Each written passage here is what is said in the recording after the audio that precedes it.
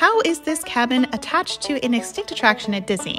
Well, we already talked about this cabin's past. Hey Gus, how do you like your new cabin? Well done! But if you're wondering who Mike Fink is for this cabin, I'm guessing you've never seen Davey Crockett in the River Pirates.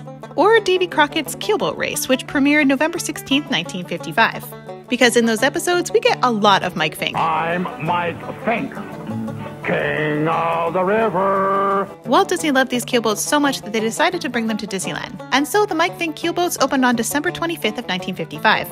They were the exact same boats used in filming, although retrofitted with new windows and seats. The same attraction was also in the Magic Kingdom when it opened in 1971. But where did the Mike Fink Keel Boats go? Well, in May of 1997, a boat was overloaded and became top-heavy, which made it flip over, sending a lot of guests into the rivers of America. The boats were decommissioned, and the Gullywumper sat on the river until it started to sink. He was taken out, restored, and now sits near Mike Fink's cabin.